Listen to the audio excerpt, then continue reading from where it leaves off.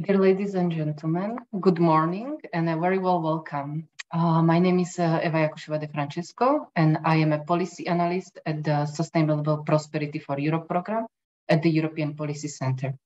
And we are honored to host this virtual event on just energy transition.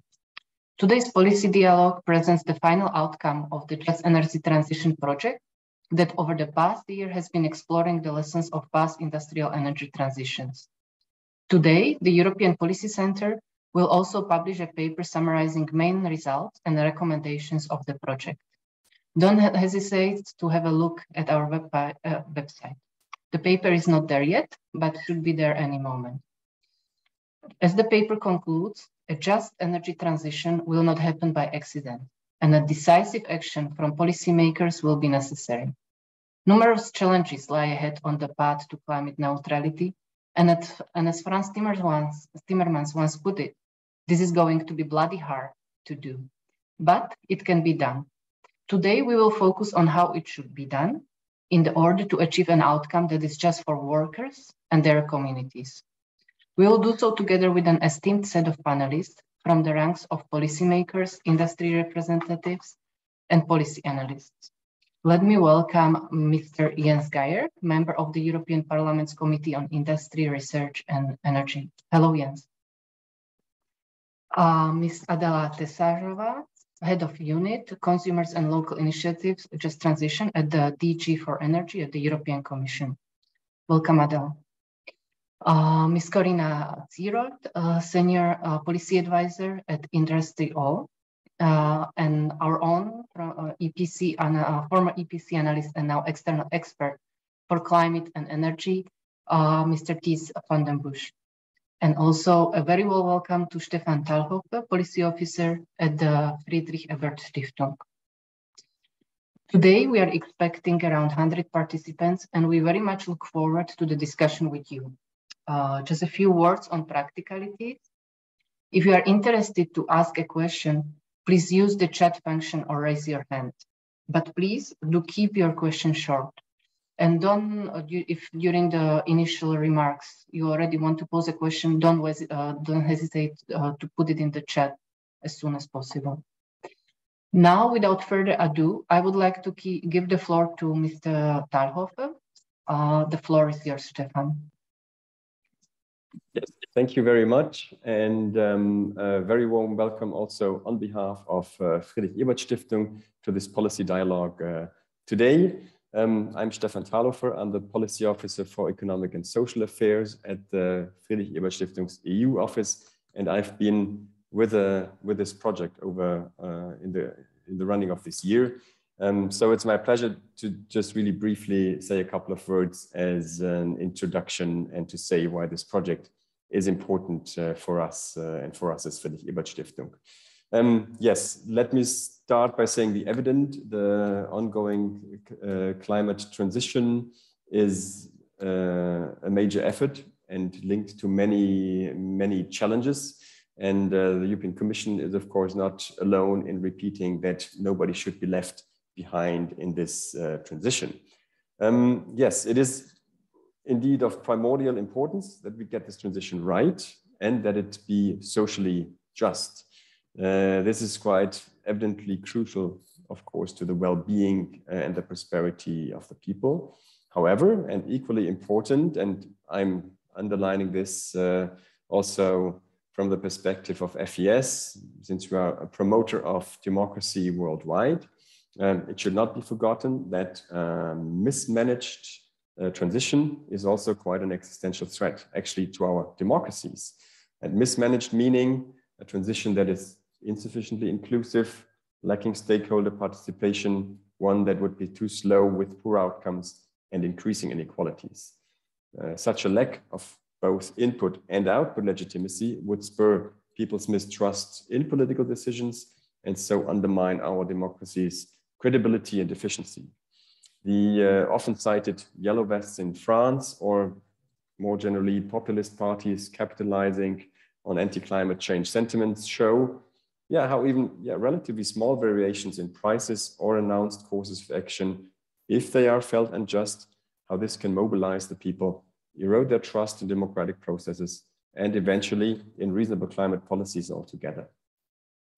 The result would be a lose-lose situation, I would say, for all, because one, the effects of inevitable climate change would worsen living conditions for all, and two, it would most probably bring about harsher and less democratic political decisions in order to cope with the urgency of increasing climate-induced conflicts.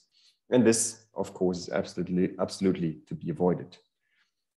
Now, Europe, with its long heritage of carbon emissions, and as a key actor in the multilateral context, has a strong responsibility for shaping, driving, and steering climate policy. Therefore, the EU must take a lead in an ambitious ecological and at the same time socially just transformation. And in doing so, show and credibly convince that a swift transition is possible.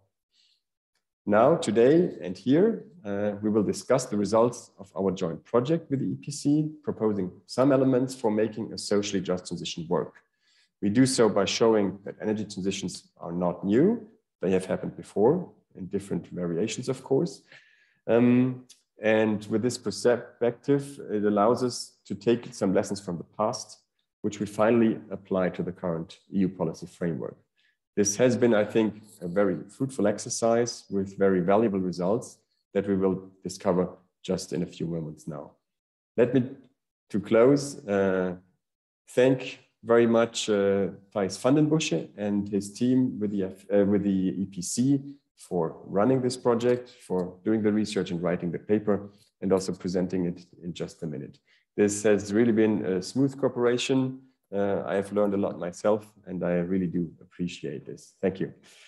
And also in the name of FES, I would of course like to thank our speakers on the panel. Thank you for your time. I'm really looking forward to hear your reactions. It's going to be the first reality check for our recommendations, and I hope they do work and they will find some agreement. And last but not least, of course, I would like to thank also the audience for being with us today. You're quite here in big numbers, which is good. So thank you for your interest, for later comments, and hopefully also for spreading some of the messages that will come up during the discussion. Thank you again. Enjoy the debate. And yeah, back to Eva. Thank you. Thank you, Stephan, and thank you for the warm introduction. Now I would like to open the panel discussion. And as first, I would like to invite Thijs, who is, as you mentioned, standing behind the paper that will be published today. So without further ado, Thijs, the floor is yours. Thank you very much. Nat, I would just like to ask for the sharing. I see that I have it. Thank you. Just share a couple of slides. So thank you very much for these introductions, and thanks also Stephan, for your introduction and for the support in this project. As Eva also said, we will publish today this discussion paper on just energy transition for workers, where we look at lessons from the past to learn for achieving a just transition today, basically. And to start off, our lessons, and Stephan also already referred to this, but I would like to start with a couple of observations about the current energy transition compared to the past, showing that we actually need this transition to be just. The first observation is that the current transition is more broad and more far-reaching than past transitions have been. In fact, we're not dealing with one energy transition, but we're dealing with multiple simultaneous transitions.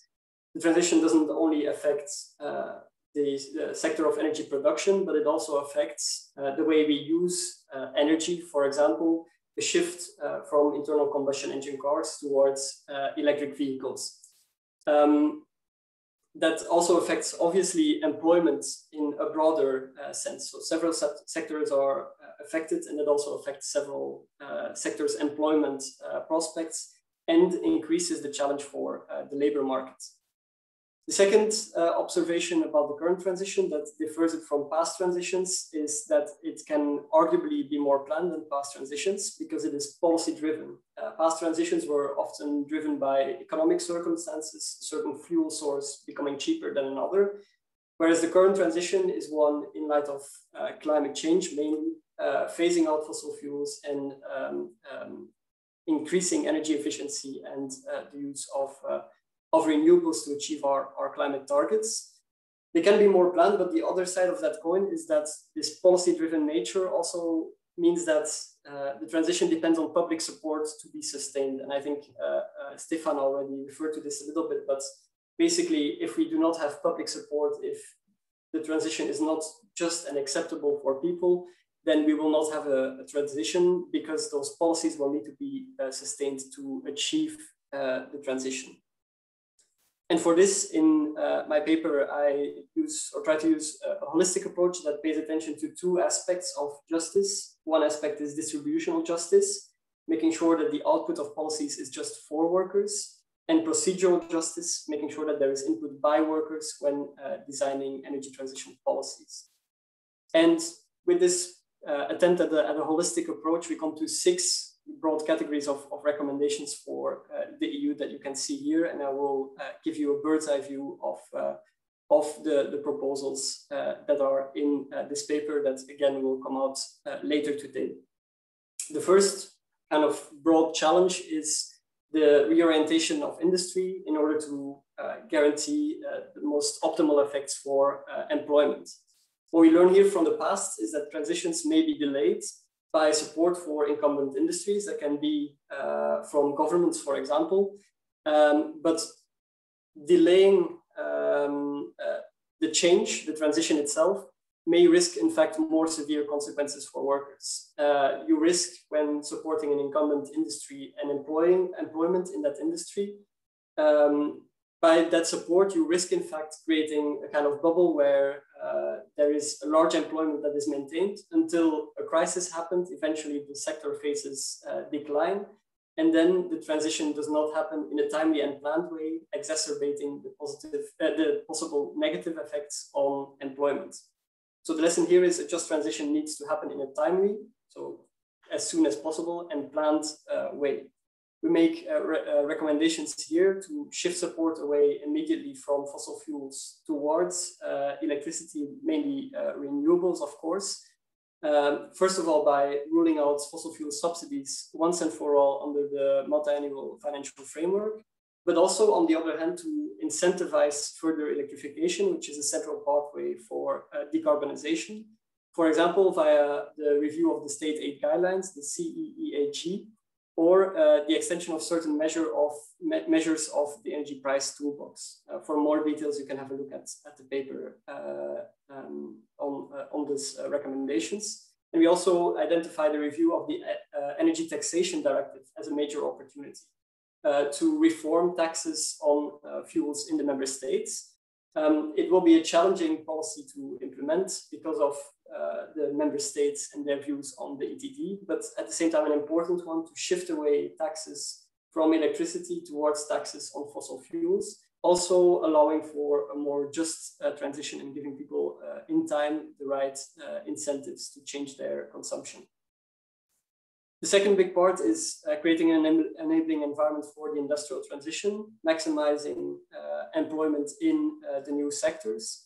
Here we recommend to make sure that the EU gives the member states adequate fiscal space to invest in the energy transition, to make green public investments through the review of its fiscal rules, specifically the Stability and Growth Pact will be reinstated at some point in the future, and we encourage the EU to review these fiscal rules, so that, for example, it implements a green public investment target to incentivize the transition. And also one important aspect is the Just Transition platform, which already exists. And here Ms. Tesarova can maybe, or hopefully, tell us a bit more, but for now, the work seems to focus a lot on coal regions. We see the need for encouraging further industrial symbiosis, for example, in the car manufacturing sector, where there is also a big challenge for the supply chain, smaller companies in the car manufacturing sector. And, for example, the Just Transition platform can be a way to further encourage industrial symbiosis for the transition. The second big aspect is the employment aspects for workers' reorientation, how to reorient workers, not just industries. Lessons from the past year indicates that we need to take into account regional specificities. So there is a strong need to monitor and map regional changes and to work together with regions, with member states to achieve a reorientation of workers, and a strong need for reskilling and upskilling, which is also recognized by the EU to give workers new employment opportunities. Here we identify in our recommendations a strong need for better definition and mapping, defining how jobs and skills are changing because of the transition. We suggest specifically, and again I refer to the paper, but a change in the ESCO classification. ESCO, which already is a classification for employment and skills amongst others, but can go further in, or can help define how jobs and skills are changing for the green transition. And that also allows for a better mapping and understanding of regional changes, because it's not because jobs grow in one place that they all also grow or increase in another. So mapping those regional changes and skills and job needs in function of the green transition. Then the second big aspect is to improve incentives for reskilling and upskilling and validate skills better. First, we highlight the ETS review that is upcoming, which can further support also workers' skills and reskilling and upskilling, not only the transformation of industry, but also validate workers' skills as an essential part of an industry transition. Second aspect is in relation to the just transition mechanism, which includes also support for reskilling and upskilling. And here we highlight again the need for broad stakeholder involvement, specifically social partners, trade unions, throughout the implementation of reskilling and upskilling efforts, and to introduce a right to retrain and a better validation of non-formal and informal skills. And then I come to the last part of the puzzle that I present, going beyond the workplace. Obviously, it is not enough to achieve a transition for workers only at the workplace, but also we need to look at aspects beyond the workplace. We need to, first of all, reinvigorate the EU social contract. Member states right now accept the EU's legitimacy to deal with climate policies by having acknowledged or by having ratified the European climate law. But they face dissent, and this is also a reality within their member states, within their electorates, due to social costs related to the transition. So first of all, the EU should make sure that it supports member states' social policies, again, referring to the Stability and Growth Pact and the possibility for further investment in green social policies, also paying attention to social policies, not only employment and industry. The second aspect is that, and this is a broader comment on the just energy transition, is that those policies should not only focus on employment, but also go beyond employment itself. Taking into account further social aspects, equality aspects in several climate policies. And then we also discuss the Social Climate Fund, where we argue that social aspects should be put central in addition to the existing energy efficiency investments, specifically by compensating first the poorest for those changes. And then the final point relates to procedural justice in a broader way, not only distributional with the EU social contract, but also procedural justice, where we need a broader attention to stakeholder involvement. Specifically, we highlight the need for that in the territorial just transition plans and potentially the upcoming social climate plans. And we propose to create an EU framework to encourage and streamline the use of just transition commissions. Those just transition commissions have appeared, for example, in Scotland, in Germany, in Canada, and have been able to increase stakeholder and citizen engagement. And we propose to encourage and streamline the creation of just transition committees through commissions through an EU framework. And so looping around to what I started with in the beginning, our recommendations, these are kind of the 6 broad categories. And concluding on that, we are facing another man on the moon moment, as Commission President von der Leyen said it so well, not only for the energy transition, but also for a just transition. We have a short time, but planning is possible to make the transition just and acceptable for workers and citizens. But to do that, the just transition needs to be put central in energy transition policies. And at the moment, at times, even though the Commission obviously pays strong attention to it, and it is one of the 3 objectives of the Green Deal, more can be done to put just aspects central in the energy transition.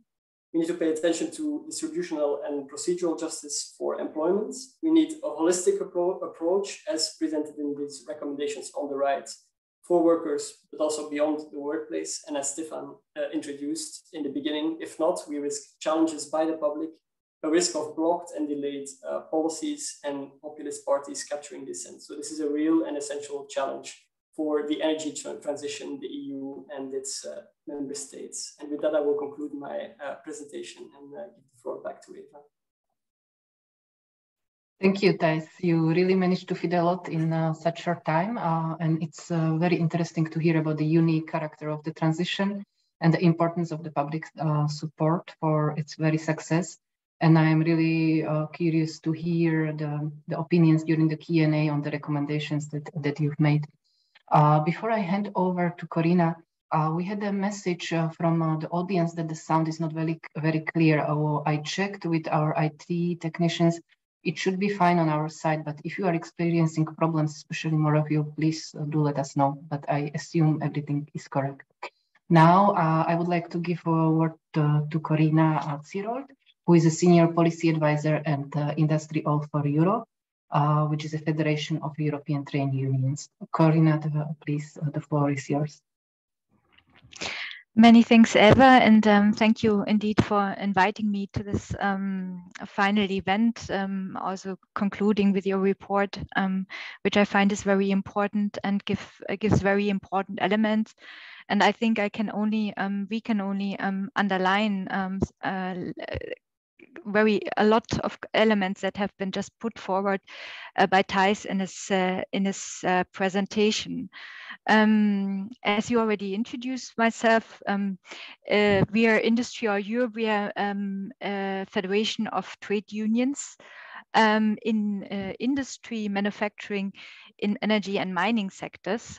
We represent 7 million workers across Europe, also outside the European Union, in Turkey, in the Western Balkans, in Iceland, Norway, Switzerland. And so it's clear that we are quite concerned at the moment by climate policies. Our members are quite concerned by the acceleration of speed, but I would like to again underline that we need a much higher climate ambition. This is what we all know and we all agree on.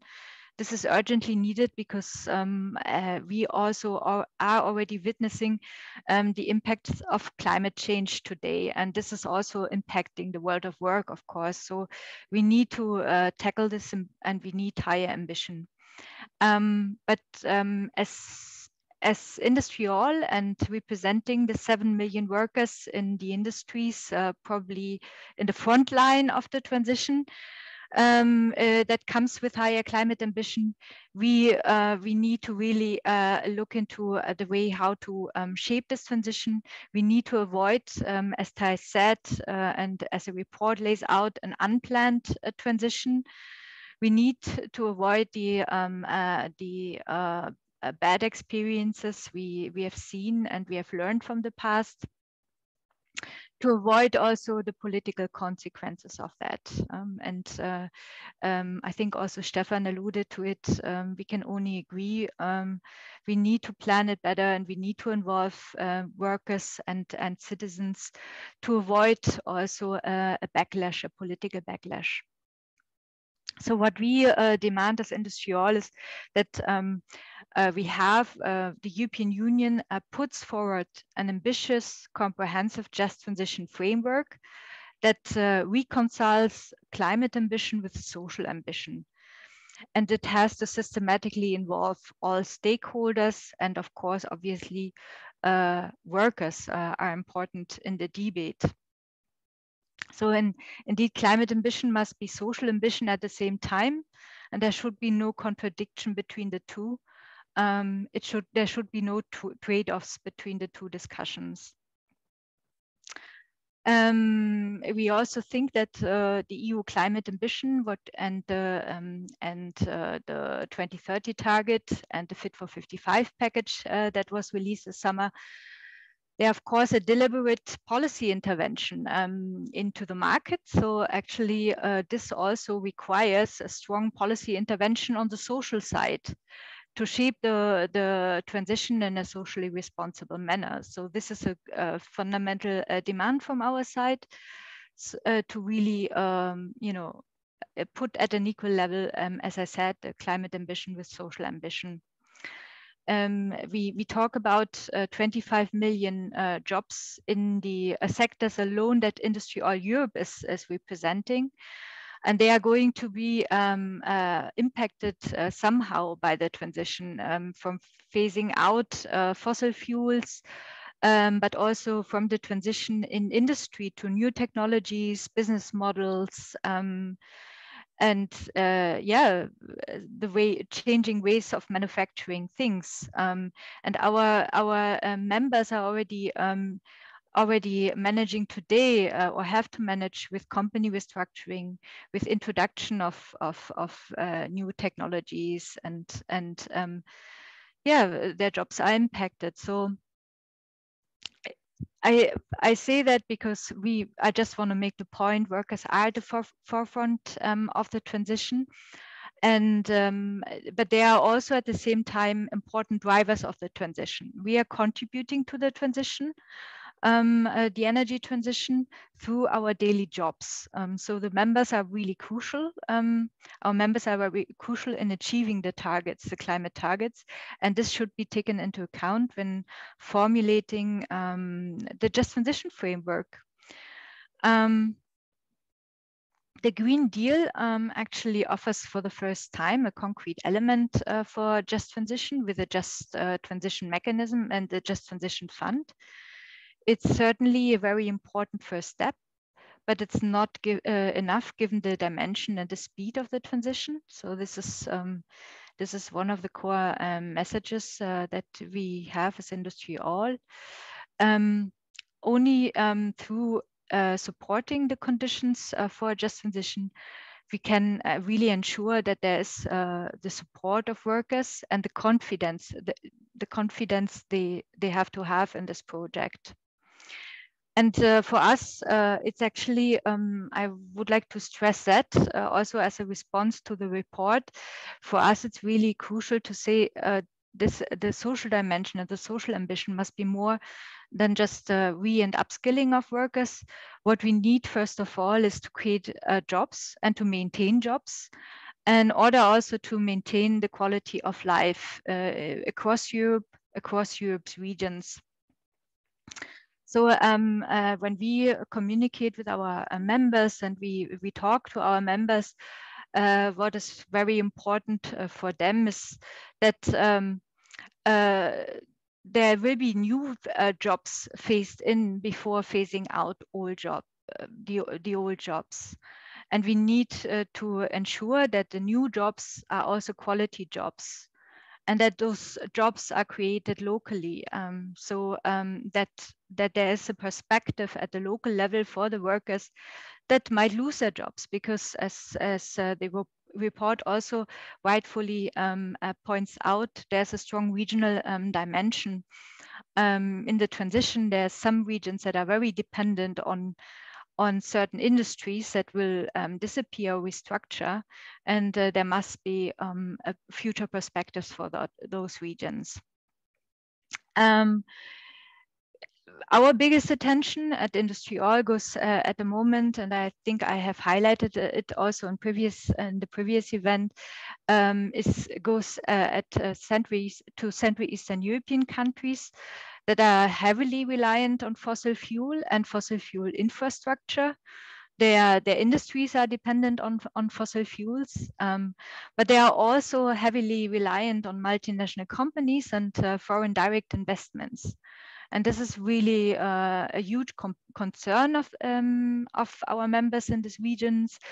They are concerned about company strategies and how those companies would also ensure the technology transfer that is so much needed in their region to maintain good jobs in the region.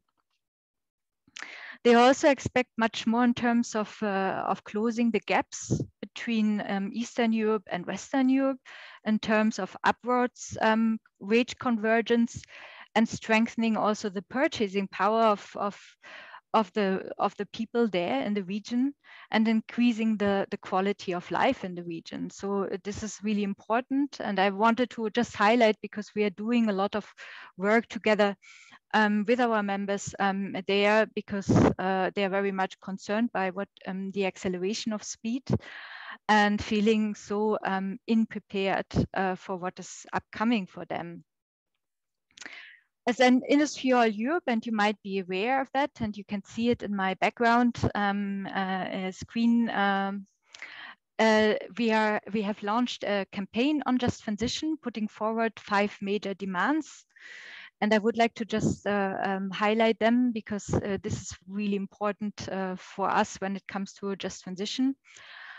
We are actively calling, as I said, for a more comprehensive just transition framework at the EU level, going beyond the first elements that we have seen with the European Green Deal. First, we need to adapt the level of resources that we put in into the transition. We need much more, considering the dimension. And we have to also consider that there's more sectors impacted than just coal and carbon intensive regions. We need an employment mapping. I think your report pointed that out as well. We need a more granular employment mapping at the regional level and at local level where possible, because we need to really understand where jobs fall away, where new jobs will be created, what is the level of employment and what is the level of skills, to really understand the problem and to really tackle the problem with a comprehensive and tailor-made plan at regional and local level to support regions and communities. We need anticipation of change with workers' participation, and this is crucial. We are actually, as IndustriAll, calling for a legal framework for the anticipation of change and giving concrete rights to workers in shaping the transition through social dialogue and collective bargaining. So we really need to strengthen this. We need workers' rights, I already said it, not only in terms of participation, democracy at the workplace, but we also need to actually provide concrete rights for workers to get access to training, for instance, to get lifelong learning, because workers will have to cope with transitions throughout their career. There will be always technology changes, because technology is changing, and we have been witnessing this throughout the history. So this is really important, and we need much more comprehensive policy planning. These are our 5 demands that are really crucial. And when it comes to just briefly going back to the Green Deal and Fit for 55 and all the other policy tools that have been launched to support the transition, what we really want to highlight is we need more coherence between the different policies. We need to really also have more coherence between the different initiatives tackling somehow the transition from different perspectives and from different DGs. We need to have a coherence, for instance, between the Green Deal, Fit for 55, and the industrial policy agenda and the industrial strategy that has been launched. This is important. As IndustriAll Europe, we are actually involved in the Industrial Forum, which is advising on the implementation of the industrial strategy. And it's also advising on the implementation of the transition pathways and the 14 ecosystems. We are in the high-level group for the energy-intensive industries, where we are currently discussing the ecosystem for the energy-intensive industries transition pathway. So the transition pathway for the energy intensive industries ecosystem, put it like that. And we really need to stress that there needs to be much more synergies with the work that has been done currently also in terms of the Just Transition platform. I think there could be much more coordination between the two. It's really crucial to enhance it. It's also crucial looking into the next to the Just Transition platform, looking into the social dimension and what DG Employment is doing, looking into the European Pillar of Social Rights and the headline targets that have been put forward for 2030 in terms of poverty eradication, in terms of putting people in employment, and in terms of putting the adult population in training. So there are 3 headline targets. It's important that we connect what we are doing on the energy transition and the climate transition.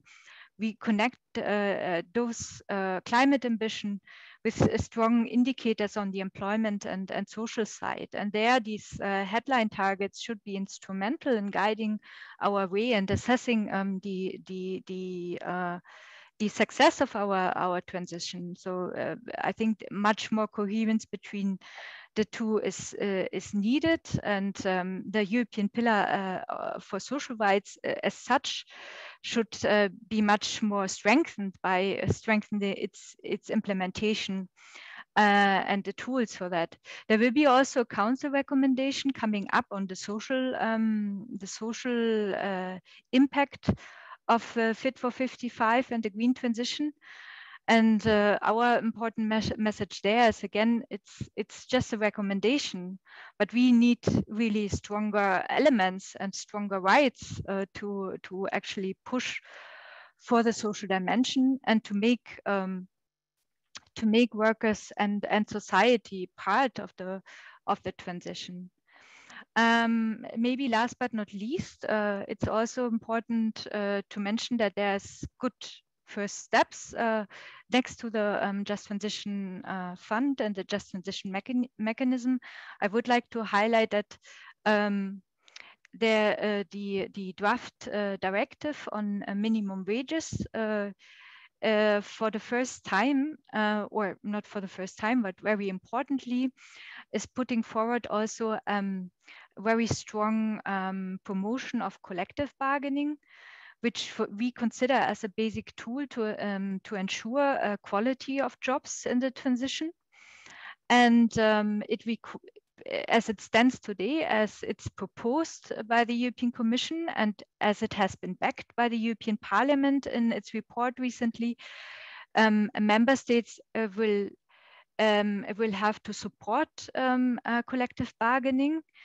And especially where collective bargaining coverage is less than 80%, they will have to come up with an action plan to promote this tool.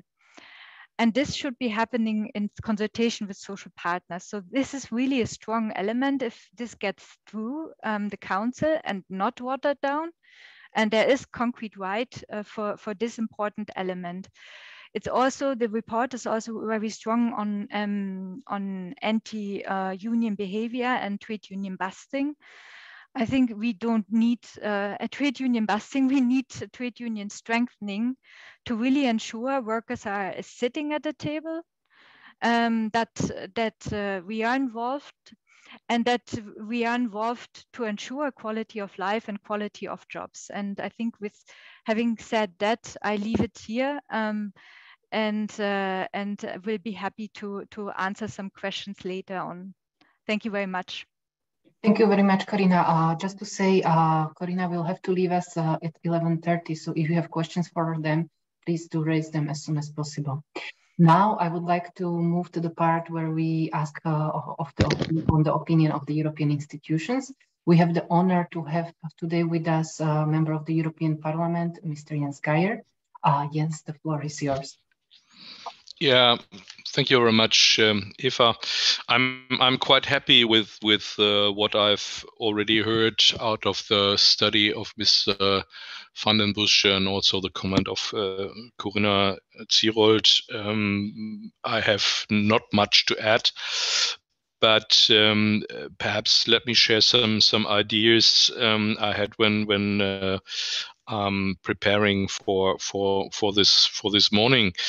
I'm pretty much convinced that the strength of the European Union in the transition is a regulatory one and less a budgetary or financial one.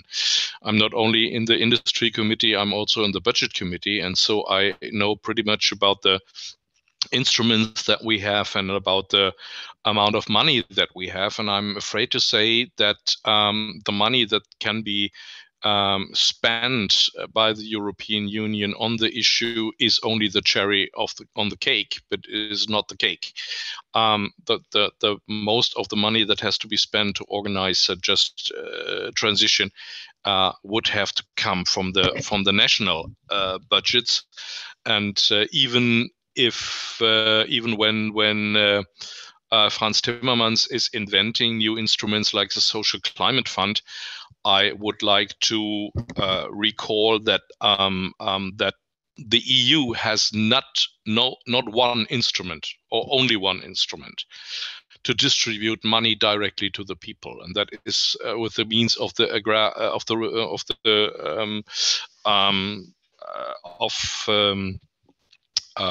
agrar politics, where the funding for the farmers goes via the national chambers. That would be Landwirtschaftskammer in Germany, so I'm afraid that a lot of the money would only go to the national budgets, like the Social Climate Fund, and then it is on the wisdom of the national governments whether this money spends the people which are meant to profit from this fund or not. I mean, I'm optimistic that progressive governments will do so, but probably they are only vanishing in the national budgets and are mixed up with the national instruments that are already at hand. So when we think about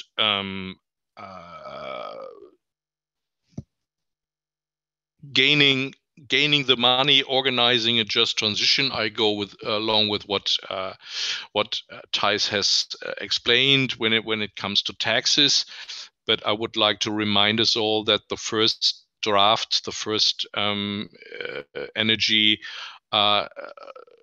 taxing directive was torpedoed in the council just because the council had the position that taxes is not is not an issue that the EU should deal with. So this is also probably a dead end when it comes to political praxis. I underline, I support the demand, but I'm not optimistic that we will succeed in going so. So some ideas, I think, to ensure jobs, to secure jobs on the side of clean industry, we need something that we in German call grüne Leitmärkte, so leading markets for green product that can be done by public procurement, or just think of quota for steel produced without fossil fuels in production of cars, something like that we can regulate.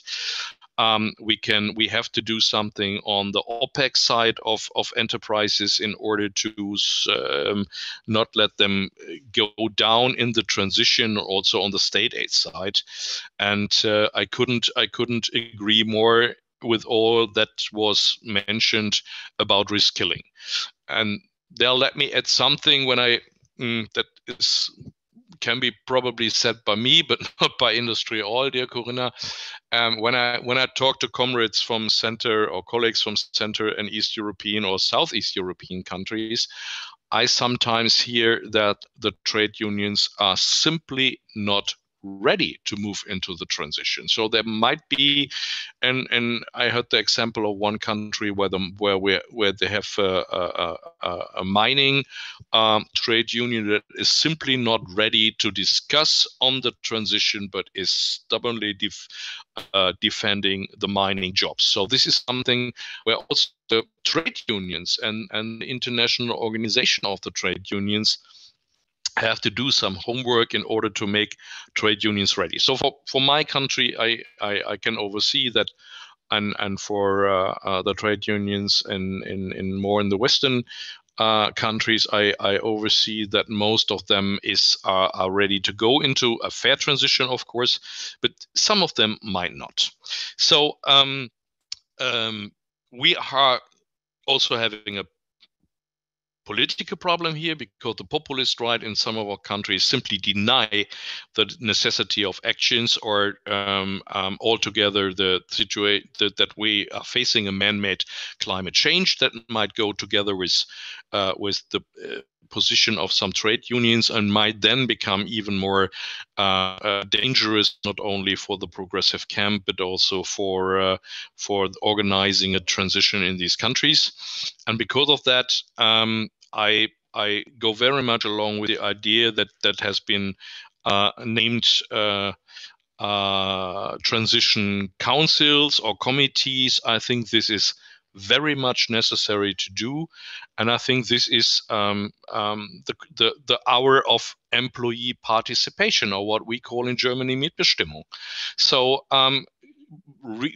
going really into the subject of an enterprise and starting a discussion with the management about what can we do, where are the alternative markets, what skills do we have, where do we need a reskilling, where can be a future market for our products, and what we have to do in order to achieve them. And I've seen a study on CDFOP from CDFOP that claimed that the job losses might not be that much, because after the transition we go back to new ones, and I have some doubts about that.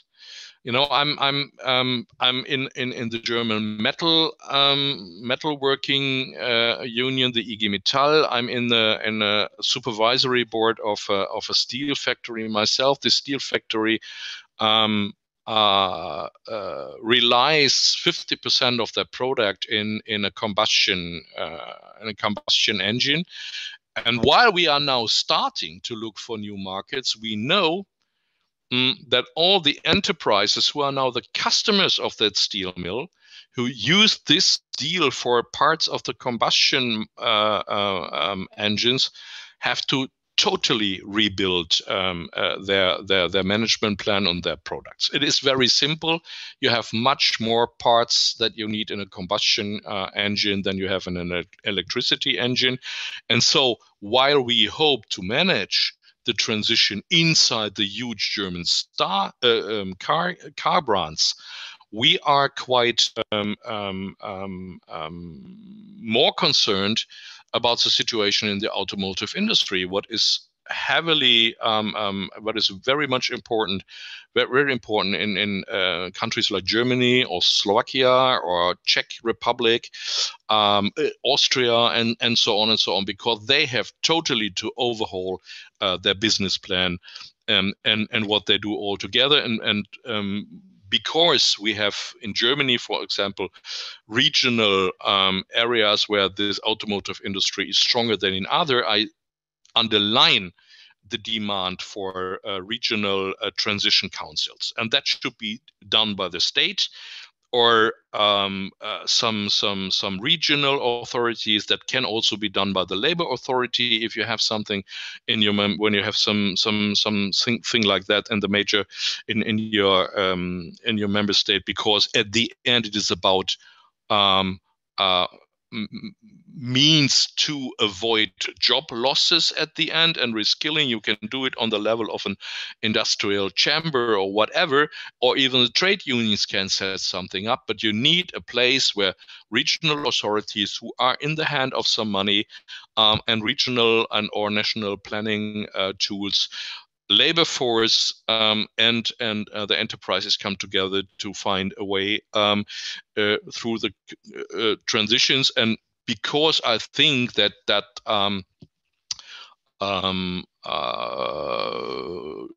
the council of workers in the enterprises are not very experienced in the situation, and perhaps also not skilled in that, they need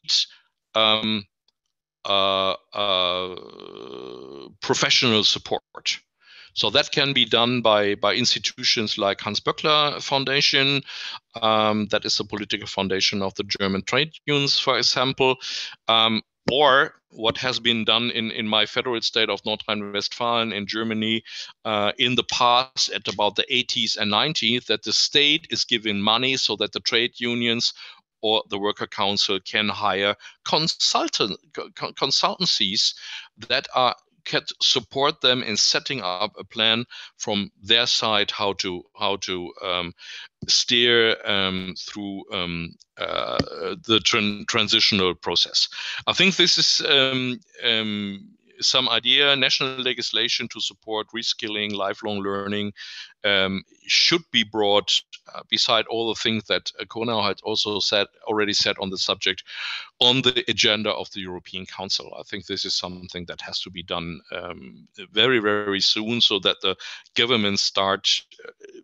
I would be happy about a progressive outcome, but it is absolutely necessary that the member states also start a discussion among themselves about the tools and the necessities of the transition. So that was it from my side. Thank you for listening. Thank you very much for this valuable insight. Corinna, would you like to take the floor to respond? Or? Yes, maybe one thing that I would like to respond, because we are, of course, I mean, we are working with our trade unions, especially also now monitoring the planning, the territorial just transition planning, in that they are supposed to have a role to play in line with the regulation and the partnership principle. Trade unions should be involved in the planning to get access to the Just Transition Fund. And we see actually many more unions that indeed were, you know, seeing just transition even critical, because it was a transition after all, and they were defending workplaces and mines. They see also, and they have learned the lessons, or they have also gotten the push by the COVID crisis. I'm thinking here also of our members in Poland that are negotiating with their governments. It's a huge, you know, the target to phase out coal by 2049 might not be ambitious, but it's a huge turnaround in Polish discussions, and I like to highlight that. And there's also at the moment negotiations taking place to not only to not leave that only at the hard coal mining sector, but also negotiating on phasing out lignite and also coal-fired power. So our members are involved, and we are in touch with them. And we are trying to support them as much as possible, also looking at the social consequences, which will be huge, because in Poland there's half of the miners, the coal miners of Europe, and we are having similar processes going on with our Bulgarian members that are very concerned in the context of the political situation in Bulgaria, lack of political stability. They had 3 elections this year. They are very much hidden also by the energy price crisis. There's no vision on the phase out of coal or of the energy on the energy transition in Bulgaria. And they really came to us also complaining about the lack of transparency in the elaboration of territorial just transition plans. So we are working with them, and we are bringing them together with the Commission DGs, and we are very thankful to also DG Energy that is sitting here in the room, but also DG Regio, DG Reform, that actually sit together with us and address the problems, even though of course they don't have any direct leverage to manage a problem at a local level or in Bulgaria. But I just wanted to highlight that much has been moving in the last months and last years. And we know it's bloody hard, but we also, as Timmermans said, but I think there's also the general agreement that we need to act, and that shifting the burden to future generations is also simply not an option, and would come at higher social costs. Thank you. Thank you, Corinna, and thank you again, Jens. Now I would like to give floor to Adela Tesarova, who is the head of unit, also dealing with just transition in DG Energy at the European Commission. Adela, please. Thank you very much, Eva, and many thanks for this very interesting report. So if I may, a few remarks from my side. I mean, as other speakers said, I mean, this is a very interesting piece of work. So yeah, very supportive of it from my side. Just a few remarks. I fully agree that, without a fair transition, we will not have a transition. And this applies not only in the EU, this applies globally. And when we see that the interest in just transition is increasing globally, we have seen it very much in the context of the climate COP, the last one, COP26. And it is really a topic on which we are more and more engaging with our global partners. And it is something that can actually speed up the transition globally, if we engage more on just transition. So I think that's something not to be forgotten. We should not only look inside the EU, but the more we talk about just transition with the others, the more we speed up the global transition. Second, just transition is already at the heart of the Green Deal. It is true, we are starting from the carbon intensive regions and sectors. And it's true that we need to go further. And this is already starting to happen when we have broadened the interest also into individuals explicitly through the Social Climate Fund. The recommendation which is being prepared will look at the whole thing, more holistically, let's say, to kind of put the different streams together. Of course, we also have just transition elements in our legislation. We have the effort sharing regulation, which has always been about fairness among member states. We have a lot of distributional aspects embedded in the emission trading system as it exists now. So, it's not a new topic, but it has been scattered a bit everywhere. And I think it is a fair thing to ask, to bring just transition together, all these elements together. And it's true that there are sectors which will be a big issue. And the car manufacturing ecosystem with all the suppliers, it's of course the biggest challenge ahead of us, probably. And, but of course we have to start somewhere. So currently we are in the first step, we are focusing on those sectors and jobs, which will disappear. That's why there's always talk about coal regions. And when I say coal regions, it's not only about mining, it's also about the use of coal in the power sector. And these are jobs that will simply disappear. We are not talking about transition, we are talking about jobs that will be gone. And so we have to focus on these fast. But already the Commission, or let's say the just transition work, is already looking at the heavy industries where important transitions will go through. So these jobs, these industries should not disappear. We should transform them in line with the Green Deal. But you see the kind of the progression now, starting from those jobs that simply will not be here anymore. And then the heavy transformations or important transformations which the industrial sectors have to go through. And of course, the car manufacturing ecosystem will be an important one. But we shouldn't forget that the transition is also happening in the energy sector. Beyond coal, the electricity sector will change considerably. The gas sector will have to change considerably. So when we talk about the energy transition, let's say just transition within the energy sector, it's not only coal. But again, we are starting, but it's most urgent because these are the jobs which we won't keep. We will, of course, keep electricity sector jobs, but they will change. That would be on this. And then I have maybe 3 remarks on like suggestions or kind of thoughts about the study, if I may. My first one would be that it is clear that without fairness, without just transition, we will not have the climate transition. Yeah, the Green Deal cannot be achieved without just transition.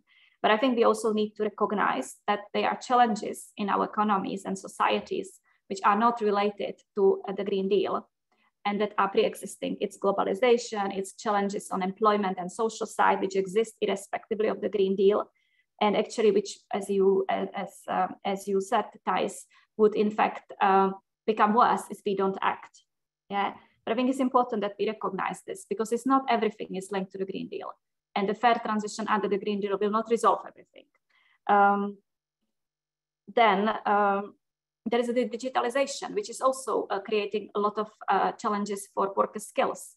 And again, by addressing the skills under the Green Deal, we don't necessarily address the digitalization challenge, or maybe we do it at the same time, but it's a separate thing going on in our economies and societies. Then my second comment is that while we need to make sure that the just transition is fair and just, we also need to recognize that the current system is not fair. You know, the economy based on fossil fuels is not a fair economy. It's very few who benefit from fossil fuels. It is, you know, so very few get the benefits, and who pays is the rest of the society, and it's in fact also the nature. And the energy poverty, for example, which is something we look at in the context of the transition, is a pre-existing problem. And it's linked to inability of people to pay for fossil fuels. So that's our starting point. And our starting point is an unjust society where fossil fuels certainly don't help. And my last comment is on when we speak about workers, and then we move to the social aspect. So of course, it's not only about employment, it's also about social inclusion and so on. I think we should not forget that when we talk about workers, we also talk about consumers. And consumers can very well take care of themselves. And I think an important, you know, so of course, social policy has a role to play, and there are people who need support. But I think we should also keep in mind that the green transition is about emancipating our consumers, making them active on the energy market, moving them away from this passive dependence on energy that comes to my house and that I pay without understanding what I pay. And I don't understand my bill, and I don't know what to do about it, and I cannot get a better offer because I don't know what to do. I think this is changing, and I think we need to see people also more active. You know, they can take care of themselves. They need to be helped. They need to understand how to do it. So they are not only workers and socially, you know, and people who need social support, but they are also people who can actually take care of themselves actively and become active consumers on the energy market. And yeah, thank you. Thank you, Adela. Thank you very much. Now we can open the Q&A session. So please do not hesitate to post your questions or raise your hands if you have any questions you would like to ask. And as a first question, I would like to pose one to you all. But I also would like to encourage you, if you had some remarks based on the other speakers, please feel free to make all those comments, and then we will go to the audience questions.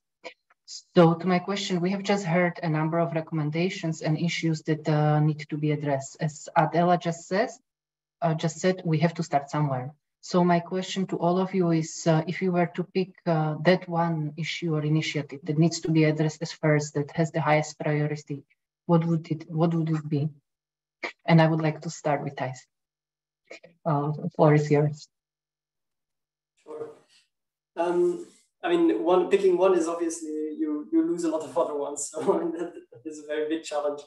And one big aspect, I think, and that was highlighted also before, is really about participation and involving a broad range of stakeholders, and also extending the topics that the stakeholder involvement happens in. I think indeed, Adela, as you mentioned, it's a very valuable start, obviously, with coal regions in transition when we're talking about, for example, just transition platform. But in terms of stakeholder involvement, I think there is a lot more opportunity to go beyond purely coal regions. That's not only the case in the Just Transition platform. I think we have to recognize also that jobs will be disappearing, as MEP Geier has said, will be disappearing also in the car manufacturing sector. I would argue at the same time, those jobs, or at least the evidence that we have seems to point out that indeed those jobs will be replaced in some shape or form. But I would like to highlight that there is a major challenge there for reskilling and upskilling, helping those people change jobs, and also monitoring. And that's why I propose this definition also, or a better definition of changing green skills and jobs, to track exactly what is happening, because this is something where I think we are falling short to some extent. The unified tracking of the green transition, which is happening at the European level, but which we are to a relatively low extent tracking. And that would then, kind of cycling back to my comment on stakeholders and their involvement, would also allow for proper stakeholder involvement on the basis of that data. So I would highlight really extend further participation further beyond purely coal transitions, because there are also challenges in other sectors, and make sure then that indeed the participation is encouraged of several stakeholders, which is why indeed we propose these just transition commissions at the national level as one potential option. But yeah, obviously there is a lot of work to be done, and just to say also, I think that the EU, for example, with an instrument such as the Just Transition platform, has really made strong steps forward to involve stakeholders and to have a broader debate on certain topics, but it can be taken further. So that would be my main point to raise. Thank you. May I now give the word to Jens? Yeah, thank you. I would like to add to what Thijs Vandenbussche just said, that the jobs will be replaced. Yes, occasionally there will. And I totally go along with that, but probably not at the same place. So that's a problem. So when you have made up a life in the Renania lignite area, we managed to have a social transformation in that area that goes along until 2038, and we hope we can accelerate that if it is possible to rebuild alternative jobs in the region earlier. So that is a challenge, and I'm coming from the Ruhr area. 100 years ago, my hometown of Essen was the biggest mining city in the world, and now there is nothing left beside monuments, and we have a lot of new jobs. And we have started a transformation strategy in the 1960s, and we're still not completely done with it. So I'm saying, and I've talked to members of the Workers' Council from Volkswagen, and they said yes, they're going to transfer people from the engine construction in Wolfsburg to a Volkswagen-owned battery factory in Salzgitter, what is not very far away, and even that is a challenge.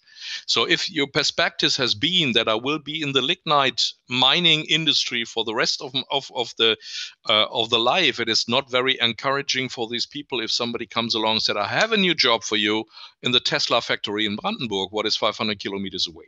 So this is a challenge that we have to face. That people might understand that transformation is possible. But of course they are asking, why do I have to bear to bear the burden alone? And because of that, I think priority should be a regional perspective. I have a background from regional economy. Politics, let's say, and what I would now do, for example, for my home country of North Rhine-Westphalia, is look very closely on the economic structure of North Rhine-Westphalia and find out what is going to change. And there will be a lot of changes in the automotive industry, what is in Südwestfalen, for example. And then I would start to think about what tools do I have. And what I forgot to mention in my first remarks was the regional fund. So the regional fund is going to be spent until 2027. So it covers most of the decade where some of the major decisions and the most important decisions of the transition have to be made. And then I would think about, as a politician, how can I use the ITRE fund, probably added with private money or with public money from the budget of the Bundesland, in order to transform the most vulnerable areas of economy together with the workers. So that would be my priority. Look very close on the ground what is going to change. In theory we know it, but we have to figure out what is really going on the ground in the areas of our political responsibility.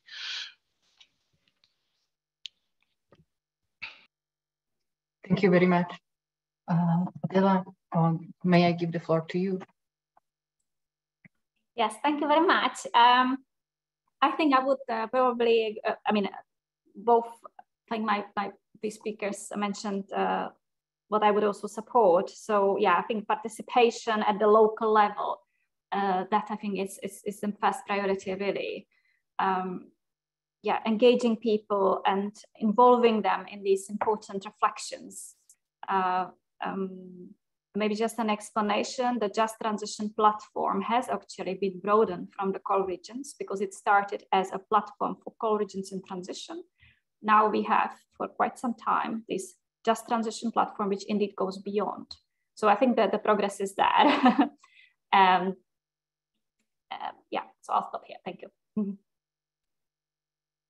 Just wanted to react, if I can, very briefly. Indeed, I think that this broadening has been a major step. And just to say that I think from my perspective, and I'm kind of an outsider perspective to that, but I see less discussion on the other aspects, and that is what I wanted to react to. Something that could be an interesting prospect. But yeah, I do appreciate that, and yeah, indeed, I think it is a great initiative, and this extension has been a very valuable addition to it. Thank you. We have now a few questions from the audience. The first one is more of a comment, but I will turn it into a question. From Tobias Kuczka, he is saying that although this event focuses on workers, it is crucial not to forget about persons who already tend to be marginalized, such as long-term or youth unemployed, low-skilled migrants, or people with disabilities. And I would like to turn it into a question asking probably the European Commission first, what are the specific measures that the EU is proposing to prepare not only workers, but those marginalized for the upcoming transition? And then maybe turn to Thijs later, what he thinks should be done more. Yeah, I mean, it's true. We are starting from a very, we are not starting from an ideal world. And of course, the just transition can make things worse. So that's why we need to pay attention to its the transition can make things worse. That's why we need to pay attention to the fairness.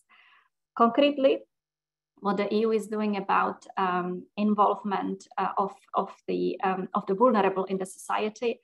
I think the most tangible is the proposal for the Social Climate Fund, which would explicitly target energy poor and vulnerable households to help them navigate the new regulatory framework in which we will have carbon pricing. And the objective of the fund is to address these vulnerabilities in advance, so help people renovate their houses and improve their access to green transport so that they are not hit by the carbon price when it enters into effect later this decade. Thank you. Thank you. Thijs, would you like to step in?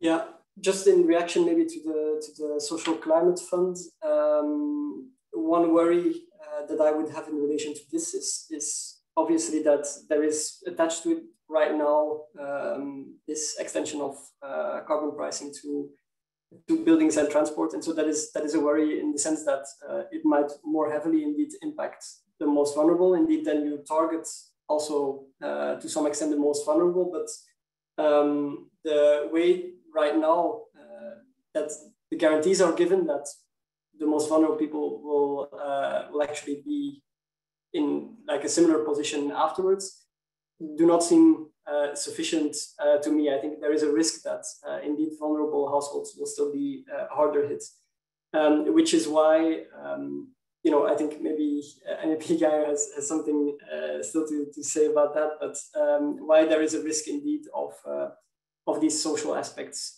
not being sufficiently met by a social climate fund, which should in the end at the core still have social aspects.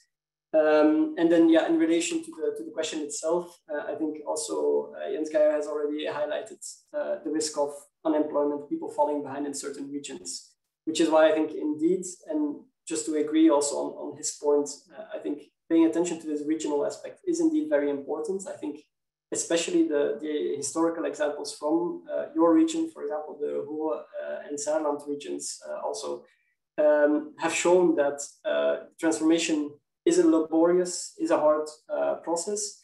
At the same time also that the transition for workers is also possible between sectors, even though that is a longer process that requires more significant reskilling, etc.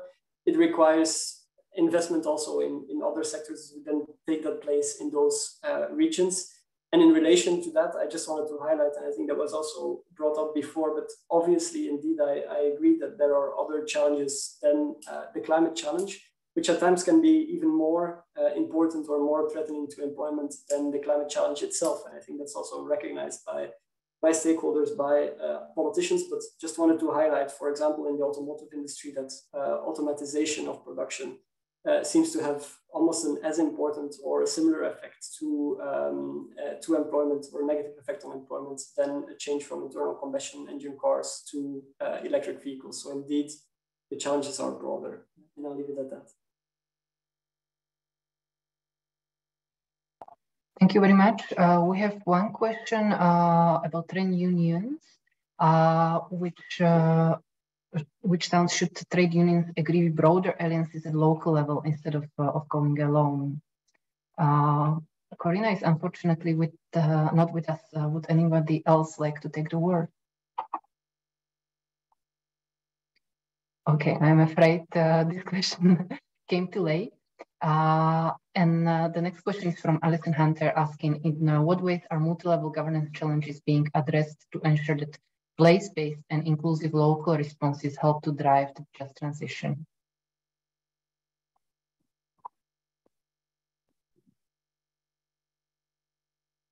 Thijs, do you have any views on this? I must say the sound fell away for a second. Can you please repeat it? In what ways are, so we have a question from the audience, from Alison, and she's asking, in what ways are multi-level governance challenges being addressed to ensure that place-based and inclusive local responses help to drive the just transition, and this way avoid the tendency for this to be driven by member states, often discouraging complexities and specificities at local level? Yeah, so I think that relates to some extent to what we discussed before on the regional aspects, close involvement of regional governments, local plans. I think I fully agree there also with Jens Geier that we need a proper planning for the transition, specifically also at the local regional levels. The question there, of course, is how the EU can further encourage that. And that's kind of where this idea of just transition commissions, amongst others, at the national level, but then also implying that the regional and local levels are involved in that, can play a role in order to encourage these plans to be made together with those stakeholders. We've seen, for example, in the example of Canada, that there was a very broad consultation, also leading to very specific regional local plans. And same, I would say, for the example of the Scottish Just Transition Commission. There too, we see that they do manage to put together a plan that can help for the procedural aspects, procedural justice of the just transition, including regions and local governments. Thank you very much. My next question would be on procedural justice. And I would like to ask, how can be the voices of local stakeholders in the transition be better incorporated into policymaking processes? What is EU already doing, and what it could do more to support such efforts? And we have also in the audience one of our audience members pointing out that several regions in Europe now start to stimulate and experiment with and support much more strongly community initiatives, also in the energy sector, often based on social economy model. And these are often linked with green transition or employment creation, social inclusion, and so on. So in your views, what could be more done to support the local stakeholders to have a fair voice in the just transition?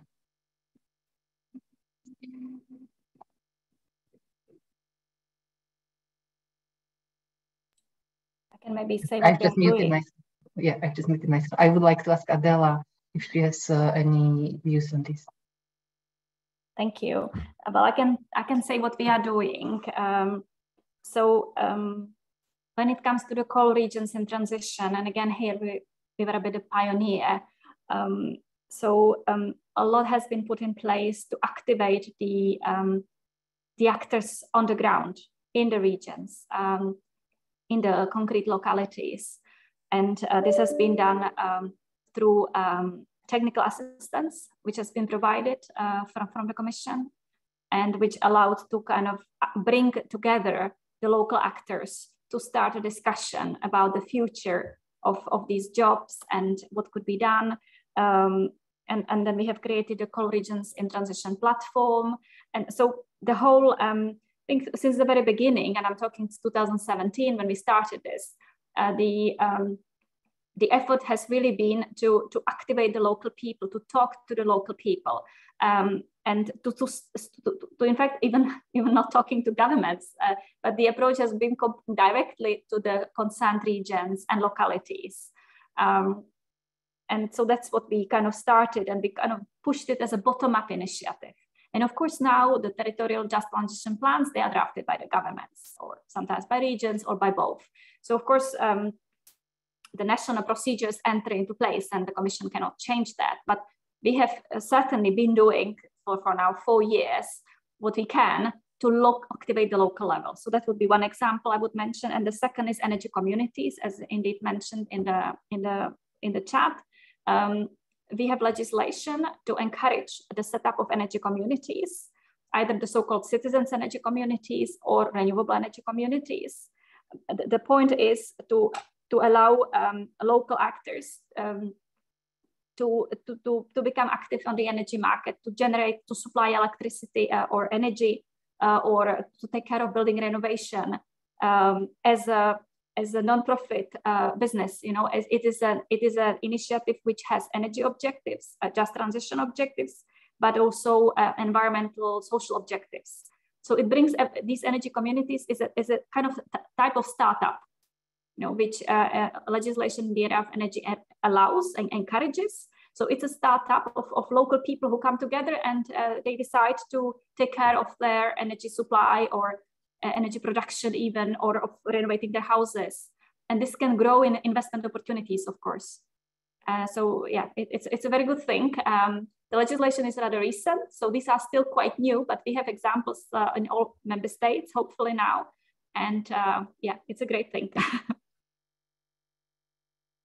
Thank you very much, Adela. As the time is passing very fast, we have 5 minutes less towards the end of the session.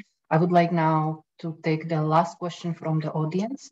And after that, give each of you 30 minutes, 30 seconds to 1 minute for closing remarks. So the question we were asked is, can you identify some good examples of just transition plans? And I believe this is a question for Thijs. Sure. I mean, what we see, I think, and that is also highlighted in the paper, is the creation of specific plans to just transition commissions. That is one thing that is related to the paper. I know that it does not relate directly to the just transition plans of the member states. I think that's maybe more something for the Commission to comment to what their perspectives on this are. But yeah, related to just transition plans, I think one challenge there is the need for stakeholder involvement to make sure that they are well balanced. I think the Just Transition Commissions have shown in Scotland, in Canada, that they can result in very practical just transition plans that lead to concrete results with public support. So in very brief, that would be my response. Thank you. And let's start with the closing remarks. Mr. Geier, can I give you the floor? Or yeah, thanks for the discussion. I think it has shown that we have a lot of work ahead. I mean, the transformation is not be done like this. It is a bloody whole bloody amount of work, and on all levels. So it's not only the European or the national level; it's a regional and local level where it has to be done. And I can underline what Thijs Vandenbussche has said, that stakeholder involvement is key. And I would stress that the stakeholders have to be empowered to do the involvement. So they need consulting, and they need help, and they need support by the public, or by the progressive forces, or by scientists who can really consult them and what would be the right thing to do. Thank you. Thank you. Now let me divert to Adela. Please, the floor is yours. Thank you very much. I think I have nothing to add. I have spoken a lot anyway. I think this is a great work that ETC and partners have done, and it's a contribution to this very important topic, which I think we need to continue pushing. So yeah, thank you very much for that, and nothing more from my side. Thank you. Thank you very much. Stephan, would you like to say a few words? Yeah, thank you for giving the floor to me. There's not much to add except for thanking once more our speakers. And what kind of reassured me in this debate is that it was stressed that the stakeholders are important, and also in the line of what Jens said now towards the end, that we not only need to claim for more stakeholder involvement, but that we also need to find ways to empower them, because there's not much use if we put it in our papers that they should be part of the discussion if structurally they are just not in the position of taking part. I think this would be even more demotivating to have stakeholders that are asked to participate and they just cannot do it because the organization is not in the position to have the resources. So I'll be happy to learn more, even beyond this project, what, for example, are the Commission's approaches in the projects that Adela has mentioned, where they have the try to activate the people on the ground. I think these are promising approaches to dig in deeper. So yeah, that's all that I would want to say at this stage. Yeah, and thanks again for the debate and to the EPC and to our speakers today. Yeah. Thank you very much. And at last, Thijs, any concluding remarks on your side? Yeah, I'd mainly like to thank our speakers of today, also the speakers of before our workshops who have given very valuable input into this paper, and also Stephan, of course, and Fes for the support throughout. It has really been a journey to try and help discover the paths forward for a just transition, linking back to past transitions, and very hopeful that yeah, some things can be done on the social dialogue, on broadening the work for a just transition. And again, I think the EU is really making an effort in this. I think Ms. Tesarova has also in the beginning, I think, mentioned these global aspects, and that is very much so. And I think as the EU has been a leader before for the climate transition, we can also be a leader on the just transition. And this is the challenge maybe now for the EU in terms of the implementation, the effective implementation of the energy transition, is to also make it implementable through a just transition. And hope to have contributed a very small part, and would like to thank you again for your feedbacks, and looking forward to, in fact, to continue that debate. Thank you very much, and thank you very much for the stimulating debate, and also to our audience for joining us and for the excellent questions which further stimulated this debate. I would like now to close the session and hope to see you in the future discussing just transition and other topics. Thank you and goodbye.